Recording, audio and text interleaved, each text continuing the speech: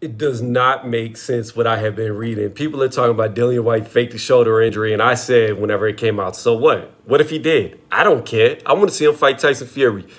Other people are trying to say that Otto Wallin deserves to fight with Dillian Whyte. How? How does Otto Wallin deserve a fight with Dillian Whyte more than Dillian Whyte deserves a fight with Tyson Fury? Please explain. Explain that to me, because last time I checked, Dillian Whyte's been waiting for a title shot now for what, 4 years? 4 years. Yes, he had a hiccup. Yes, he lost to Povetkin in horrible fashion, but he came back and won in spectacular fashion to get that loss back. So he's back on track. For 3 years, it took him to take a first loss. And then after that first loss, he came back and avenged it. So for 4 years, damn near, he has been waiting for his title shot. And you mean to tell me that Otto Wallin should get priority to Whyte other than Whyte get priority to Fury? Get out of here. That's dumb. I don't agree with anything y'all have been saying. It's just ridiculous. It's utterly ridiculous. It's nonsensical. And Dillian Whyte's doing the right thing. Why fight Otto Wallin? Otto Wallin could beat him. He may not beat him. But it's a risk. Why take a risk? He took a risk before, and it didn't pay off. Then he had to come back and get the win or the loss back to a win.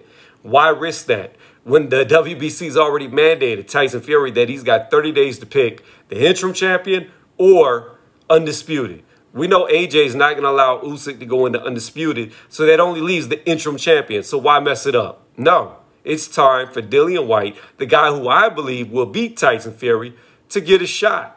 And then, if Tyson Fury wins, he can go for undisputed against AJ or Usyk, whoever wins that fight. But at the end of the day, Whyte deserves this title fight. Whyte's been waiting long enough.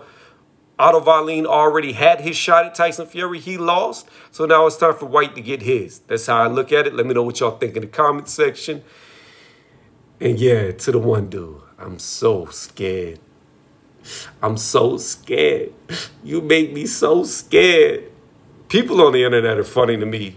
Like these little dudes, these real little dudes with no size, no nothing, talk the most. But look, you ain't about what you talk about. And we all know that's true.